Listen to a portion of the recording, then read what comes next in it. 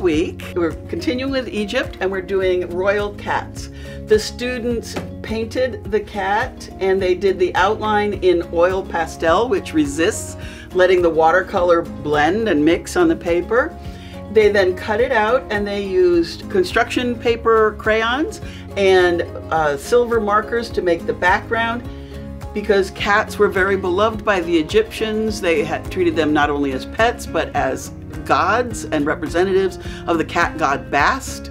And there were many cats that were mummified along with their owners. So that's our Egyptian lesson.